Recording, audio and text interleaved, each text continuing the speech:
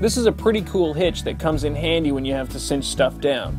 The name says it all. It's great to hold stuff down on the bay of a truck or the deck of a boat on a windy day. Here's how it works. Secure one end of your rope using a bowline or any other stable knot and pass the rope over the object you want to secure.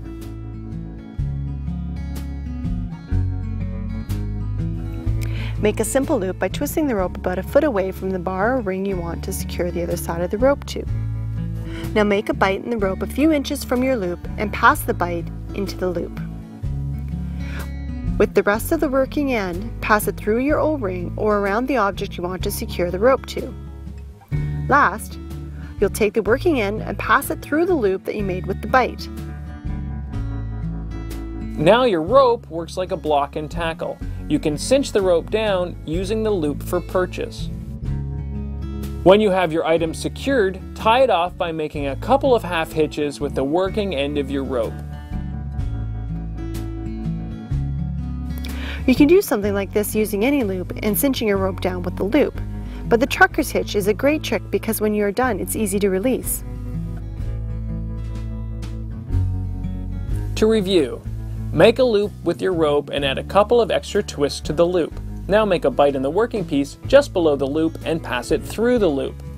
Take the working end and pass it around the thing you're securing to, in this case, the bar here. Bring the working end back up to your loop and pass it through the loop.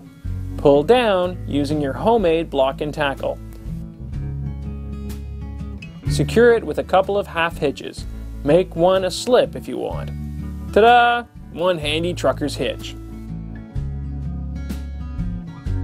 The Prusik is a sort of hitch that comes in handy for climbers in emergency situations, but sailors also like to use this type of hitch to get up and down rigging. The Prusik slides when there's no weight applied, but as soon as there's weight on the Prusik, it stays firm. So by loosening, sliding, and applying weight, you can slowly climb up the rope. The single Prusik is pretty simple. Take a rope and create a single loop using any joining knot that you're comfortable with. In this case, I'll just use a reef knot. Quick note, the Prusik works better with longer loops. Too short and it won't grab as well as it could. You will need a second rope that is taut, like this one. Bend the loop around the second rope. You will now simply pass one bight through the other and pull the bight tighter. There's your Prusik.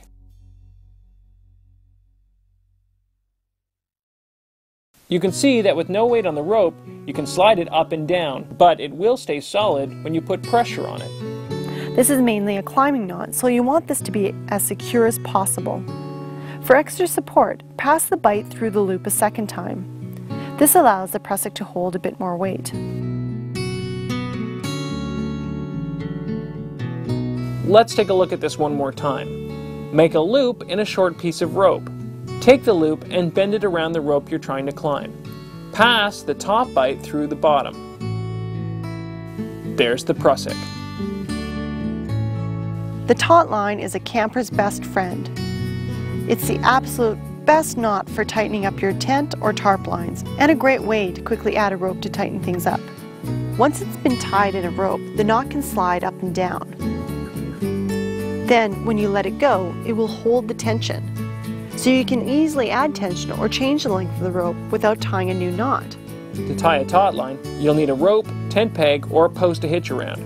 Take your rope and make a complete loop around your post, leaving about 6 to 10 inches on the working end. Make a loop around the standing part, passing the lead through the loop so that the lead passes over and through. Make a second loop through the loop, passing under your last loop. Now the final step is to make a simple half hitch outside the loop. Make sure it's going the same direction as your other two loops. Now, snug it up. Let's review. Pass the working end around your anchor, making a full loop. Make a half hitch through the loop. Pass the working end around and through the loop a second time, making sure it goes under your first half hitch. Now tie a simple half hitch in the same direction underneath your big loop. Now tighten.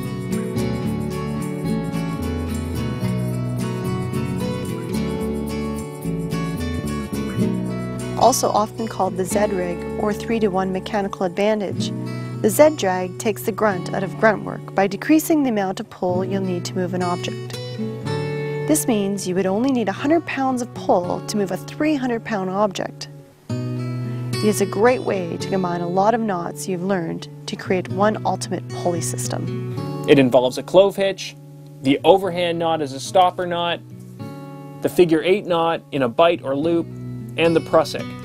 To create a Z-drag, you do require a little more than a rope. You'll need 2 carabiners, 2 lengths of prusik cord, 2 pulleys, and something huge to move.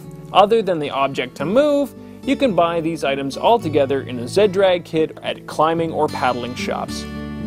To start, you'll need to attach the first pulley to something unmovable, like a tree. Use a heavy piece of rope with a figure 8 knot or webbing with a tape knot. Take the end of the long, heavy rope and attach it to the object you want to move.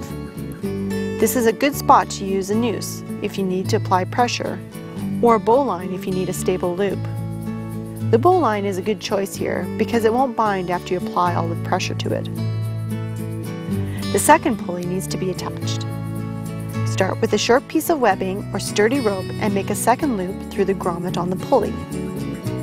This one will need to be really strong, so use a figure 8 or tape knot here. Use the loop with the pulley to make a prusik on the rope attached to the object you're going to move. In this case, the dock we're going to pull up for winter. The next step is to take your long, heavy rope and feed it into the pulleys. First, through the one attached to the tree, then through the pulley attached to the prusik. Now you have 2 points of contact and can begin pulling. Pulleys are amazing things. They almost double the amount of power you can apply for every pulley you add.